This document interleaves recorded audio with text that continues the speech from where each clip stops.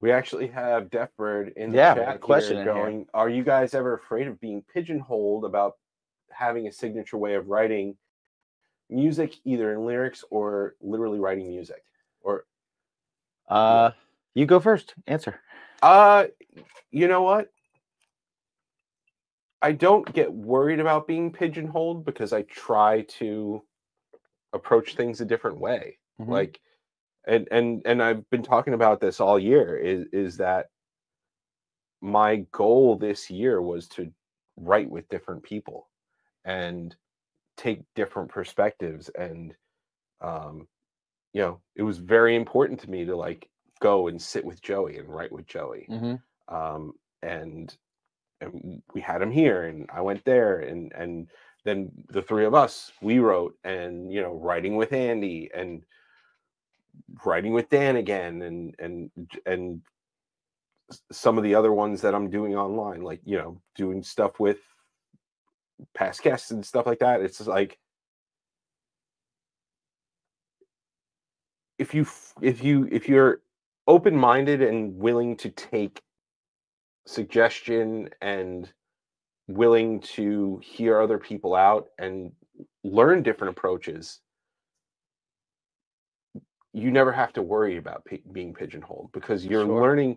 you're learning other people's process, you know.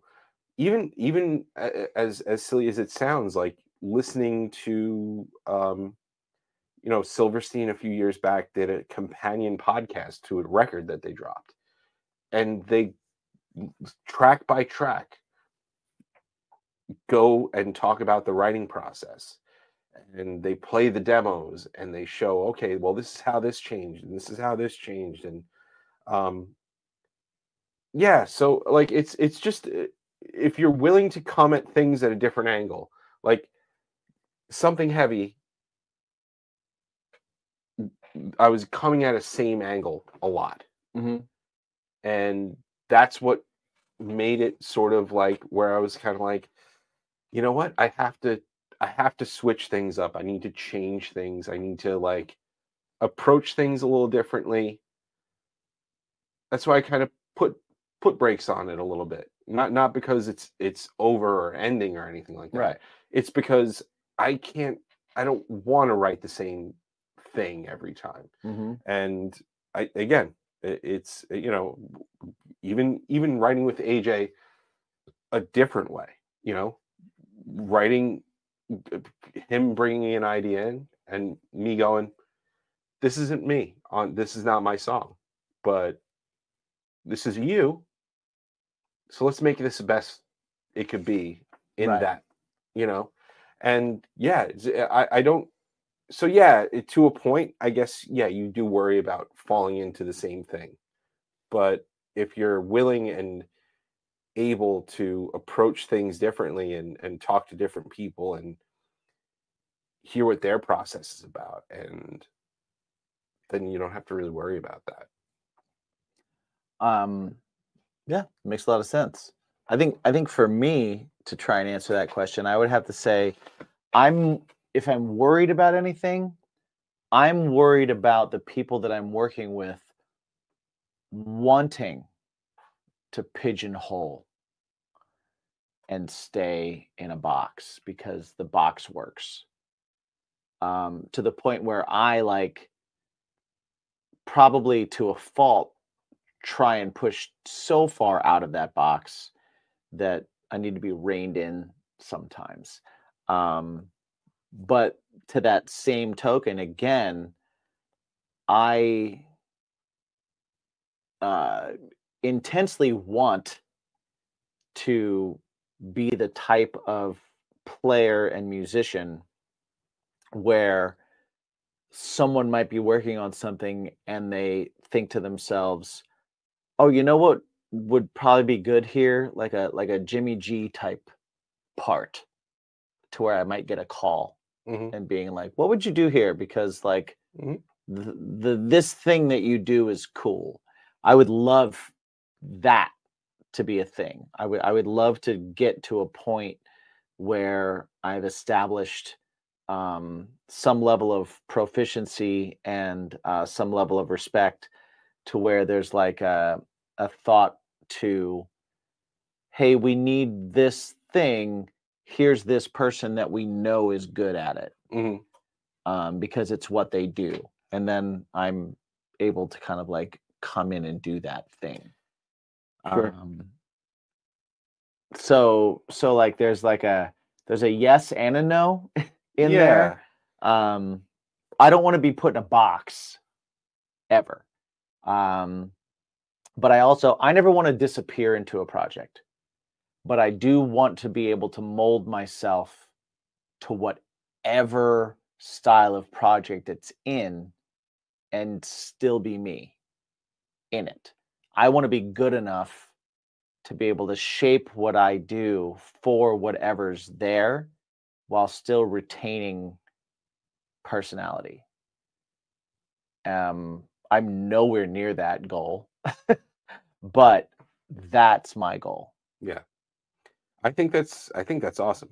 I think that's really awesome and really special. And yeah, man, I think for us as songwriters too, I personally, and I know you do to a degree, but like when I first write something and it's not quite there yet, but I know I got something, I absolutely have we'll call it the hidden tribunal of friends that I send things to. And I'm always like, hey, I wrote this. Like, what do you think? Right. What do you think of this? You know? And Jimmy's one of those people that I do that with, and DJ's another person I do that with, and you know, there's other people too, but I think you only fall into a pigeonhole when you don't look for outside opinion. Yes. And you go, this is right. Yep. This is the way it is. Adapt, change, be open to new. That's it. Yeah. You gotta be open to, just because something worked, don't do it every time. Yeah.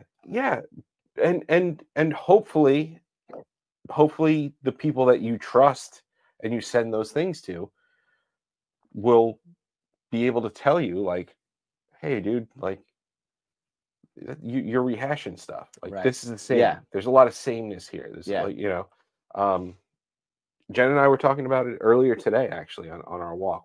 We with the dogs. It was just you know, we were talking about pop music and what makes us like certain pop music and not like certain pop music, and different types, and you know, I think a lot of it has to do with dynamic. And if you got a loop that's going over and over and over again and you're just singing over it, then I'm going to be bored. Right. If you're going to do that, but if you're going to make little variations here and there, and you're going to pull up, you're going to do drop, and you're going to, then great. Like, I think Sabrina Carpenter is uber talented, right? A lot of her stuff and is literally just the same instrumental going over and over and over again, and it just stays here. The whole record just stays here, and that's it. And there's a time and a place for it. There absolutely is. It works, but for a certain thing, it works. But right, also at the same time, you're like,